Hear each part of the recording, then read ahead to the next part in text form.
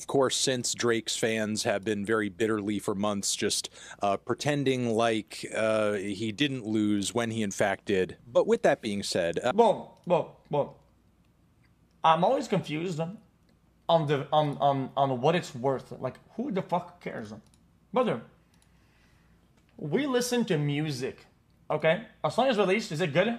I listen. Brother, here's what I do. Guys, win or lose, it doesn't matter. We're losing to the music. It's an internet argument of some dumb shit. I don't give a fuck.